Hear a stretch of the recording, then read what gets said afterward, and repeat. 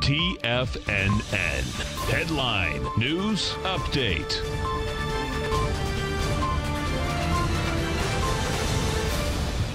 Good afternoon, everybody. I'm Tommy O'Brien coming to you live from TFNN headquarters in St. Petersburg, Florida. 1 p.m. Eastern time on Monday. 3 hours left to go in the trading day. We got markets near flat territory. S&P's negative by 4 points, trading at 29.66. NASDAQ negative by 8 points right now, trading at 8,049. The Dow up 11 points, trading at 26,828. Oil trading to the downside, $1.27 in the red, trading at 53.43. We've got the dollar index up 178 ticks at 98.479. Note and bond market closed today for the holiday. We'll jump right into it with the charts of the indices.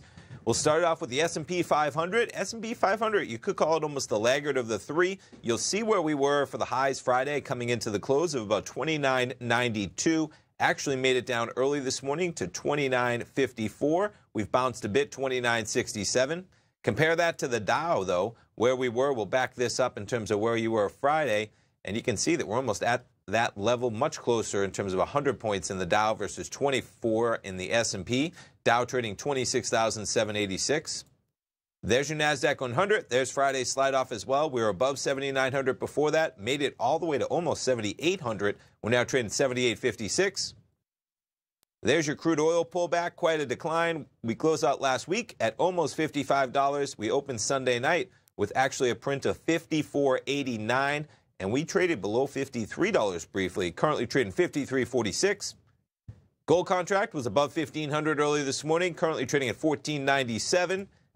And the euro-US dollar trading at 110.28. In terms of what is driving this market, the early negative action in the market had to do with the details coming out between the potential trade deal between phase one, they call it, between China and the U.S. China, though, wanting another round of talks before signing phase one of the trade deal. That hitting the markets this morning.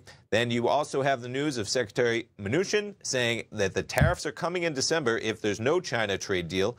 And so those hitting the market. In other news, Facebook loses some of their partners in their quest for Libra as they lose eBay, Visa, MasterCard, and Stripe jumping ship.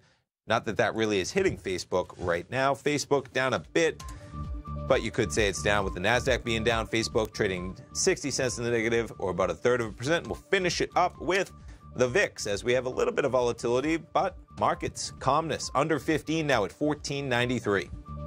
Stay tuned, folks. Steve Rhodes back today. He'll be live 1 till 2. Dave White live at 2 o'clock. Tom O'Brien live at 3. Stay tuned, folks. We'll be right back.